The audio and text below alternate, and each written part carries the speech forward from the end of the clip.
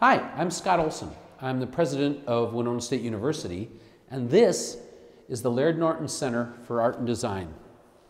It's amazing how the past can give a gift to the present, and how the present can give a gift to the future. If I had only one regret about this, it's that none of the founders of the Laird Norton Company, Matthew or James Norton or William H. Laird, could be with us to talk about the history of philanthropy in the family and talk about this gift and how it all began. Excuse me, did I just hear my name mentioned? You must be one of the founders of the Laird Norton Company, but which one? Well, you have a 1 in 3 chance, not bad odds. Do you care to venture a guess? I'm going to go with William Harris Laird. Well done, sir. But who might you be? I'm Scott Olson. I'm the president of Winona State University. Winona State University? Well, back in 1858, it was known as Winona Normal School. And now it is a university. I am most impressed. But why are you speaking here, and who built this rather impressive edifice? Well, I'm here accepting this gift from the Laird Norton Company to Winona State University. Well, Mr. Laird, as long as you're here, would you mind sharing with us a few of your thoughts about the family, about its history of philanthropy, and about how it all began? I think I could offer some insights. Let's go visit in the boardroom. My brother Matthew and I arrived here in 1855, and in 1856 our cousins James and Matthew Norton joined them. Winona was already a thriving, growing little community. Well, the four of us, along with my brother John, who arrived here in 1852 when it still was an Indian encampment, decided that we would try to make our fortune as lumbermen. So, Mr. Laird, would you please tell us more about your experiences here?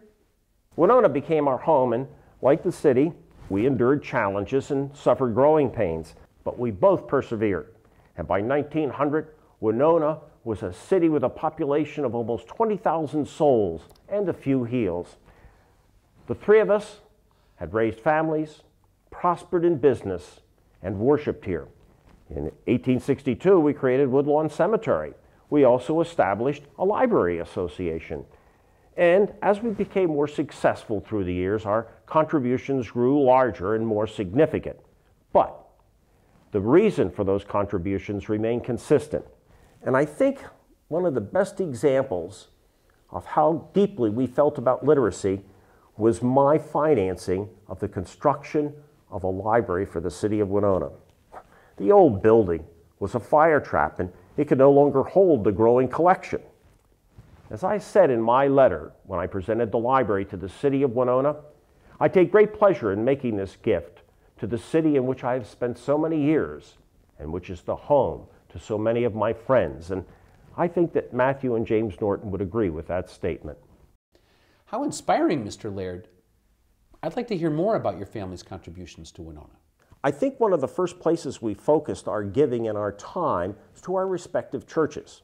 I supported the Congregational Church, and there is a chapel named in our family's honor in that building.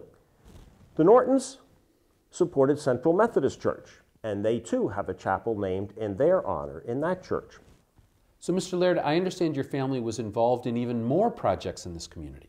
The Masonic Lodge is an example of a group of us getting together to create a first-rate location for an organization that had many of the leading members of the community as its members. So, with the construction of this building, I think that the Laird Norton Company and other leading businesses in the city had created a neighborhood of sorts, with buildings set aside for worship, business, learning, and fellowship, all within walking distance of our homes. Absolutely, Mr. Laird. And you know, as I was walking over here from Winona State University, I walked past many of those buildings you were just describing, and they are still thriving here in Winona today. We did not trumpet our generosity. There were no grand processions or parades. We gave based upon our beliefs and to make Winona a better place to live. And now, here we are today, having come full circle in a sense.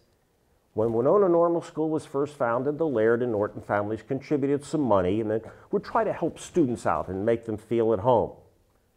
And now, over 150 years later, we are offering a much more significant gift to this fine institution, a culmination of our efforts on behalf of Winona State University.